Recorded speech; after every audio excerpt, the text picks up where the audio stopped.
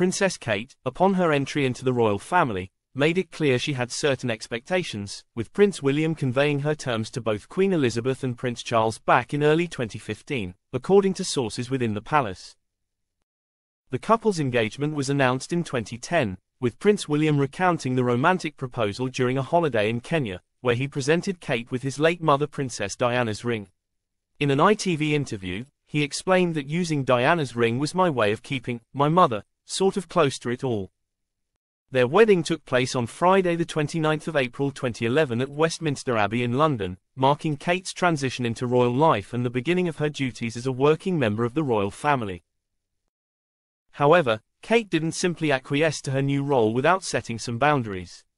Robert Jobson, in his latest biography titled Catherine, the Princess of Wales, the biography reveals that Kate established key stipulations before fully embracing her royal duties. Jobson writes in Mail Online, before joining the firm, she wisely established some fundamental rules. She wouldn't be pigeonholed into carrying out particular duties and insisted on eventually having her full quota of maternity leave, away from the glare of the media and public, reports the Mirror. The now Princess of Wales made it clear to senior royals that her priority would be striking a balance between fulfilling royal duties and nurturing a happy family life, according to Mr. Jobson. This didn't mean that she wouldn't carry out royal duties. Far from it, he states.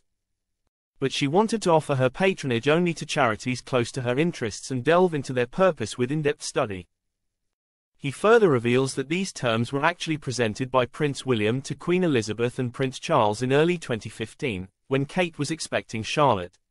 On her behalf, he explained that she desired more room to grow into her role and required additional time to adjust to the peculiarities of royal life. Since then, Kate has certainly risen to her responsibilities both as a senior royal and as a devoted full-time mother to her 3 children.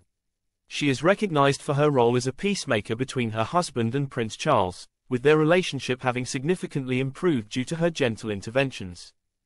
When asked in her first engagement interview if she was apprehensive about stepping into the shoes of the late Diana, Princess of Wales, Kate admitted yes, but it's evident since assuming the role that she has made it distinctly her own, leaving her unique mark on her sector of the monarchy.